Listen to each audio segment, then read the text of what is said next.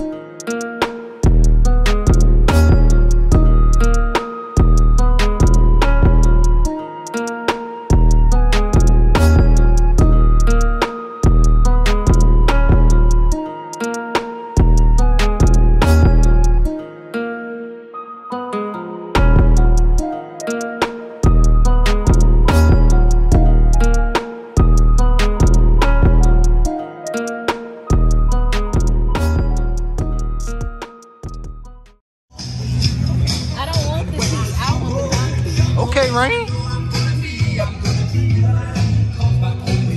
At Cars and Coffee with her car and coffee. Hey. Yeah.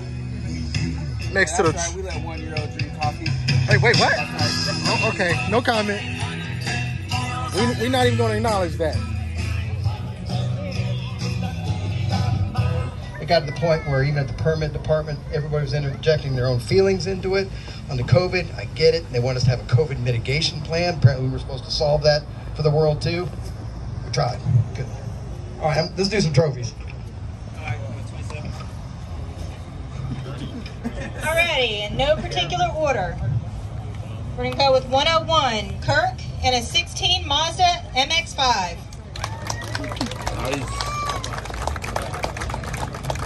George, number 37, George, 12 with a 12 Ford F-250. Yeah, there we go. I put the lift on that. Number 39, Yes, sir. Sabrina, in an 03 Ford Mustang Cobra. Yo, so check it out. Like I said, out here at Hinesville Cars and Coffee. One of the few good events they have in Hinesville. They always come out, support. Dunkin' Donuts is definitely one of the bigger sponsors for this event. These guys always put on great events. Next month, October, they got Trunk or Treat. Big event, big event, big event. If you're in the area, definitely come check that out. Bring the kids. This whole parking lot be filled. Like, I mean, I'm talking all the way back over there. So, as you see, it's a bunch of people out here. A couple of YouTubers out here. It's a great event, man. But like I said, next month their Trunk or Treat. Don't miss it. Like I'm gonna have my daughter. I'm going to get my daughter, Malia, bring her out here so she can enjoy it. Bring Gotti out here. But great event. Definitely support these guys. They fought for us too, man, because Hinesville City Council was trying to shut us down. But these guys really put in the work to get permits, get everything that they needed to keep having these events every month.